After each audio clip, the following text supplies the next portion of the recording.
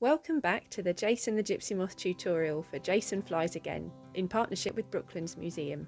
Jason Flies Again is an international adventure inviting children across the world to make a model of Jason the Gypsy Moth aeroplane and help you recreate one of the most exciting journeys ever made.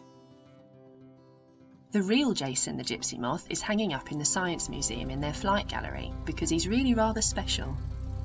On the 5th of May 1930, he took off from Croydon Airport with Amy Johnson as his pilot. Nobody really knew who Amy was at that time, but soon her ambitious and courageous plan to fly solo to Australia made the news headlines. By the time she and Jason reached Australia, Amy was an international superstar. And after 19.5 days of flying, Amy and Jason landed in Darwin to a hero's welcome. Amy had become the first woman to fly solo from England to Australia, and Jason had helped her do it. Making Jason, Part 2.